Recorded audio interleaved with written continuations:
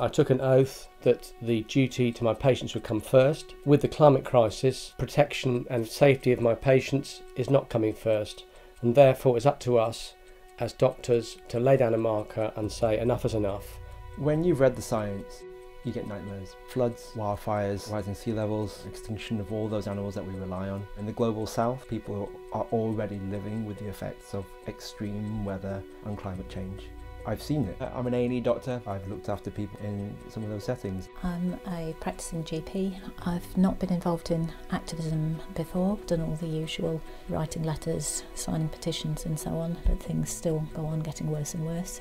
Having been a pretty lifelong conformist who doesn't really like upsetting people, this is well out of my comfort zone, but it's just something that's got to be done. There does seem to be something that will make a difference, and there is a chance of turning this thing round. I'm a mother of 3. I've come here today to do something about the climate crisis with other doctors and make our voices heard. I've got 3 kids, and they're really the reason why I'm here, because when I think about their future I feel genuinely scared. They'll have a duty to them really to act, so that when they turn around to me in 10 years and say, well Dad, what did you do when you found out about this stuff, that I can say, well actually I tried, I didn't just keep going to work and just plodding on. I'm feeling really nervous, but it feels much better to be doing something about it than feeling totally powerless to make any difference at all. My baby will be 31 in 2050 and I have no idea what her future holds. When your government refuses to look after you and your children, you have to act. I've done everything that's polite, so now it's come to this. I feel I have no choice but to rebel.